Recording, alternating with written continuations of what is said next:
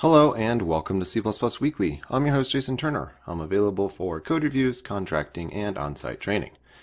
A few episodes ago I did an introduction to concepts, and I wanted to follow up that episode with a question of what is requires. Now, you'll see this come up from time to time when you see stuff talking about concepts, and so I'll illustrate it here. Let's say that I want to write a function that can take any type of function object. So I have this code that can take any function object. That's what the name says at the moment anyhow. And I can call it with a lambda, like that. And I'm passing in a lambda that takes no parameters and returns void, and it's not a problem. I can call this and execute it here. Now, if I also take another function, that's actually just for declare this thing.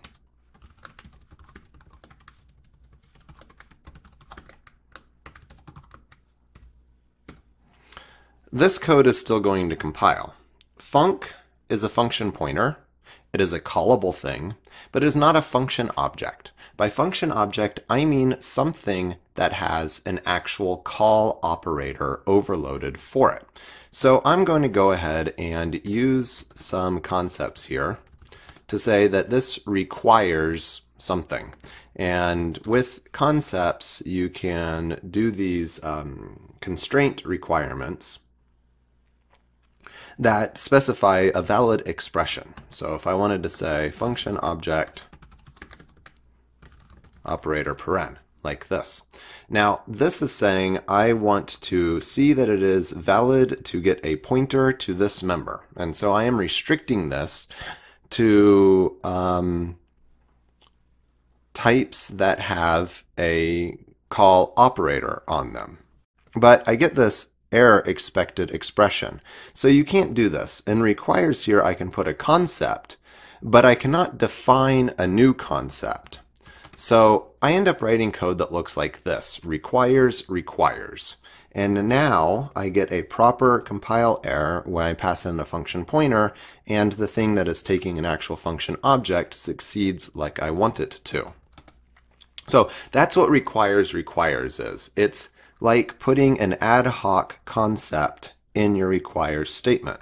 So this was mentioned by Bjarne Strustrup in CBPCon keynote a couple of years ago as being a code smell, because what it means is that you are lacking a properly defined concept. So let's go ahead and define a proper concept for this thing.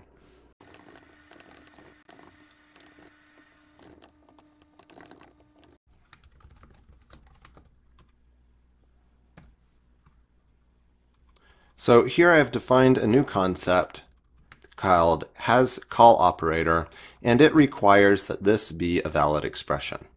So now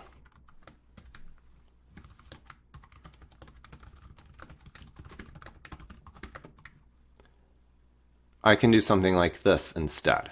So if you see requires in your code, it is probably a code smell, meaning that you have some other missing concept or type trait or something else that could be well defined to make the code more readable.